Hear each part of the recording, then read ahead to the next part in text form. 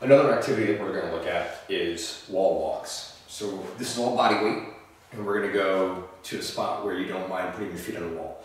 So I've gone into the garage. You want to make sure that you got something on the floor. So I've got some padding here, and I'm going to put my feet on the wall, put my hands on the ground.